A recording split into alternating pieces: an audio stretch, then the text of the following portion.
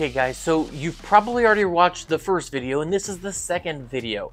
This is going to be the top 5 targets, broadband, for the month of October. Now, you will want to wait as the moon is starting to get brighter in the night sky. It's offering less flexibility to use broadband imaging. Now, that doesn't stop a lot of people. It does offer the ability to have terrible gradients in your images.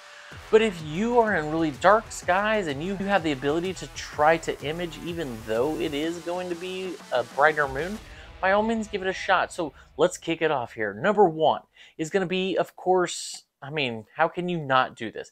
The Andromeda galaxy, cataloged as M31 at 2.5 million light years away, is an excellent choice for anything at 135 millimeters all the way up to 2000 millimeters. This particular galaxy offers the availability to do narrowband integration, particularly with hydrogen alpha. Now, you know you've seen it. I'm going to try to get it on the screen here. When you have an image that has the hydrogen alpha, the nebulosity it stands out so much more. Now, you can take enough exposures that your red filter alone can actually capture the nebulosity without needing the help of a narrowband filter. Now, where the narrowband filter comes in to help is just the fact that we can take really long exposures to get the nebulosity only and then build that into our final image. So Andromeda offers a wide array of options, especially with focal length, coloring as well. You could do a full SHO image on Andromeda because it's that close. You could do an HOO image, which I've tried to do. I haven't finished it, but I did start it, so I might pick it up next year because I don't think I'm gonna have time to finish it this year.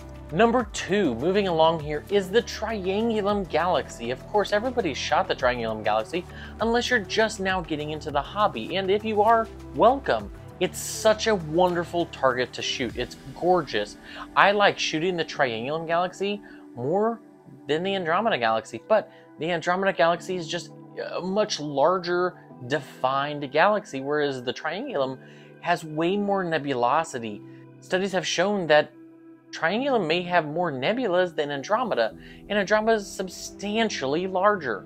So I like shooting it because I love the integrated HA data into my broadband data, and I'll try to get that on the screen as well here. Now, you can image the Triangulum galaxy. I do recommend just a little bit more focal length, maybe starting around 300 all the way up to 2000, and it just depends on what you want to image. If you have 2000 millimeters, there's some wonderful nebulas within this particular complex that allows you to get great narrowband data as well as broadband data, or if you just want to stick to narrowband data. I've been seeing way more images of just narrowband, which I'll put mine up here as well, and it gives wonderful details. And I did mine at 666 millimeters of focal length with my Explore Scientific 127 millimeter triplet, but you could get wonderful, wonderful details at 300 millimeters, and again, all the way up to probably 1200. You could use an RC8 by all means if that's what you're utilizing. You'll also get wonderful details even at that 1600 to 1700 millimeters of focal length, but you're likely going to be cropped in really far, so don't expect to get the entire galaxy. My recommendations are only an ideal if you want to capture the whole thing. Again, if you're using something like the 533 MC or MM Pro, you're already kind of at a disadvantage because it's such a small chip size. It is a wonderful camera though, but it does have a smaller chip, so you don't get as much once you start talking about 1600 millimeters of focal length. It is a much smaller field of view by all means. So with that, let's get to number 3. Number 3 is going to be a harder target to image. Unlike Andromeda and Triangulum, which are still faint targets, but they're relatively bright, this next one is going to rely on dark skies and no moon. It is cataloged as LDN 1235. It's called the Shark Nebula, or the Dark Shark Nebula. People have called it either way. I don't know if one's more correct than the other, but we'll call the Dark Shark Nebula for this particular case. So it is a dark nebula, which means light doesn't really pass through it very easily, and it's primarily going to be dust just floating out in interstellar space. And I recommend a telescope that has 300 to 700 millimeters of focal length for this particular one. I myself have shot it, and now where I struggle here at a Bortle 5 is there's still a lot of integrated noise in this image. Even though it has hours of data, I do highly recommend something even better than a Bortle 5 if you want a really good image of this. Mine turned out okay. It's not a work that I would submit to any contest by any means, but it's still a wow factor. It does look like a shark. It is a lot of fun to shoot. But again, I would recommend probably a Bortle 2 or Bortle 3. Bortle 4 is probably going to be on the edge of too bright with light pollution, but you can still do it by all means. It's just make sure your expectations aren't super high in expecting a possible apod if you've only got 5 hours in a Bortle 7 zone on this particular nebula. The fourth one that we're going to talk about today is going to be the Iris Nebula. Well, this one's a no-brainer. It's such a gorgeous nebula. It's cataloged as NGC 7020. It is a reflection nebula. Now, I have seen star clusters inside of nebulosity as some of the classifications, but ultimately it's going to be a reflection nebula. It's going to rely on the really bright stars in the background, illuminating the actual clouds of dust in the foreground. So with this particular target, you can definitely image this one as low as 135 millimeters. Anything wider than 135, unfortunately, is probably not going to give you a great amount of detail. I do recommend for this particular target, though, that you are closer to probably 700 to 1,000 millimeters, and the reason being is different mentalities. Some people like to image the entire complex, whereas some people like to really focus in. Now, the core of this nebula is gorgeous, right? It's an ultra bright star that has got all of that dust illuminated in a blue hue or color, and it's gorgeous. Now, you can image the entire complex, which has got dust everywhere, all over the place. The entire area of sky there is dusty, and you can build a wonderful image.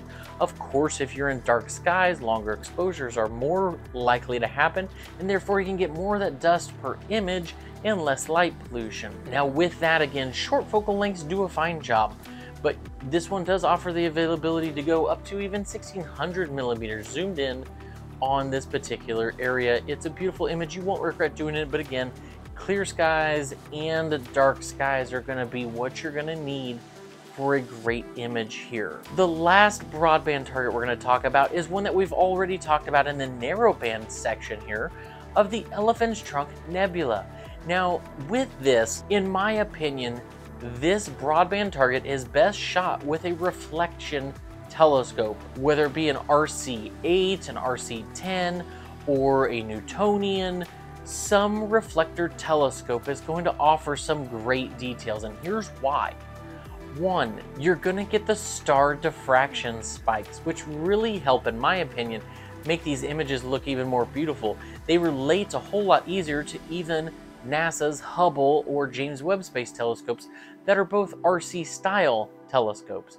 You get the diffraction spikes, which really make these stars pop and stand out, and it adds an element that I think just cannot be replaced with something like a refractor telescope, unless you, of course, put the spider veins via string or whatever it may be in front of your refractor to give you that same artificial diffraction spike. Of course, the Elephant's Trunk Nebula is wonderful to shoot at 300 to about 1,000 millimeters of focal length. That offers an array of different areas to image, and if you can get enough integrated time with your red, blue, and green color channels, or just an MC style camera such as the 294 MC or the 2600 MC, it offers an array of options. It's gorgeous to shoot. It is bright enough that you're going to get a lot of the nebulosity, but the stars are going to look so much more natural. Now, the last item here is going to be what I'm going to call the complex target, right? I said this video is only going to be 5, but I am going to throw in a 6th one because this one I think is worth your time if you can get to dark skies in particular.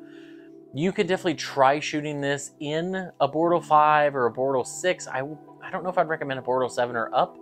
Obviously, Bortle 1, Bortle 2, Bortle 3 are going to be where you want to be for this particular target. Now, I don't know if this one has an actual name. It didn't come up when I searched, but the catalog code is going to be SH2136. So this is going to be a broadband target, and it's an incredible target, but it really is going to rely on longer exposures and a lot of them because you need a lot of signal for this one. In my experience, in a Bortle 5 zone, with even a handful of hours, I found that this one was still really incredibly noisy, which is an inherent problem in broadband in general if you're not in an ultra dark sky. It takes a lot more photos and a lot more integrated time to really get these images to be even relatively close to what you would expect if you went to a Bortle 2 with only maybe 2 or 3 hours. So this target is very difficult in my opinion because it really relies on a strong SNR or signal to noise ratio. And if you don't have a strong signal to noise ratio, noise can actually plague your images and it won't really turn out. So this one's going to be a bonus. If you're looking for something that's hard to do, this target is probably up your alley. So with that, guys, thank you so much for joining. Be sure to let me know down below what your favorite October broadband target is going to be. We'll be sure to do this for November as well. Let me know what you guys think. With that, clear skies, and we'll see you next time.